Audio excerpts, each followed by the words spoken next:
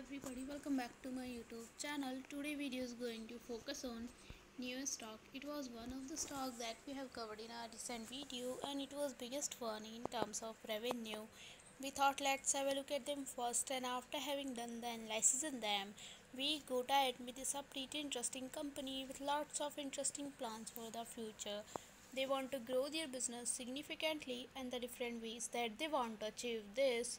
So we can easily see that the stock was trading at 19.91 US dollar at 2.07 US dollar losses with 9.42% negative loss.